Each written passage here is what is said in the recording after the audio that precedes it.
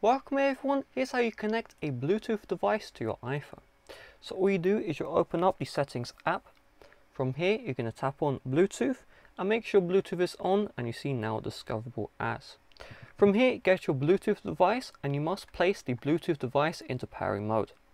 Depending on the Bluetooth device itself, the process to place it into pairing mode may be slightly different, but for me I just hold this share icon and that places my device into pairing mode.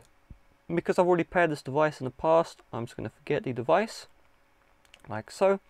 And you can see under other devices, my Bluetooth device shows up.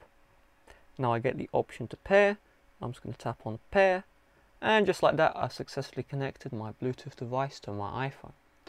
If you're having issues finding out how to put your Bluetooth device into pairing mode, simply Google how to place your device name into pairing mode and you'll be good to go.